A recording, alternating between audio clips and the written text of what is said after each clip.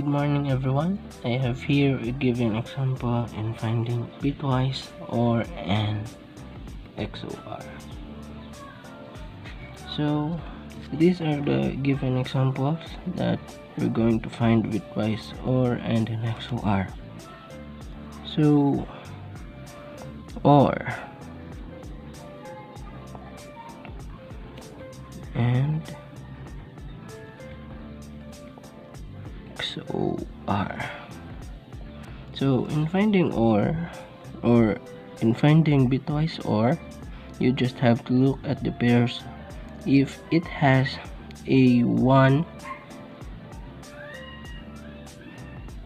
in each pair, then we're gonna put 1, but if it has 2 zeros, then we also gonna put 1. So in this example, we're just going to look if there is 1 in each of pair, then we're gonna simply put 1. Then so this pair it has 1, this pair it has 1, this pair it has 1, and this pair it has 1 1 1 1. So the bitwise OR this have 1. And in finding the bitwise AND, we just have to simply multiply the given pairs, and the result will be the result of bitwise AND. So we're gonna multiply this pair. 1 times 0 is equal to 0, 0 0 0 0 0 0. That's it. That's the bitwise AND. And in finding the bitwise XOR, if we see the same number, example is 1 and 1, 0 and 0, that's the same number of the given pair, so we're gonna simply put 0. So in this given bit string, we don't see a pair of numbers like 1 1 0 0. We don't see that in this given bit string. So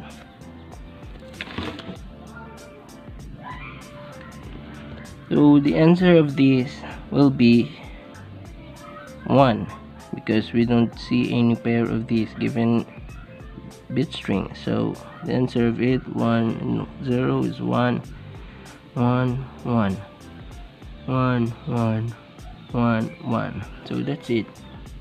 That's the result of bitwise XOR. So in the second given, we just have to answer it. So in bitwise OR, bitwise AND, and bitwise XOR. So in bitwise OR, we just simply look if there is 1 in each given pair of bit string. So let's do it. 1 1.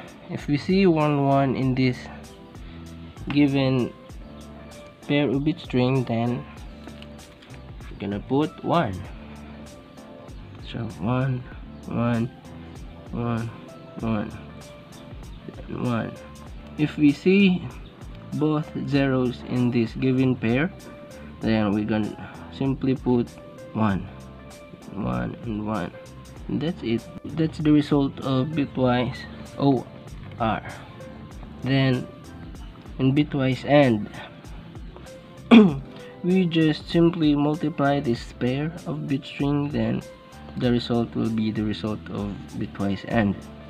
So 1 times 1 is equal to 1, 1 times 0 is equal to 0, 1 0 0 0 0 0.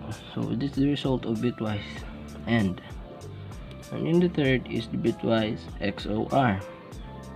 So in bitwise XOR, if we see both the same numbers in this pair given bit strings, then we simply put 0, even if it is 1 and 1, so we simply put 0 in it. So the answer of it is 1 and 1 is equal to 0, then 1 and 0 is equal to 1, then 1 1 is equal to 0, then 1 is 0 is equal to 1, 1 0 1 0, and that's it.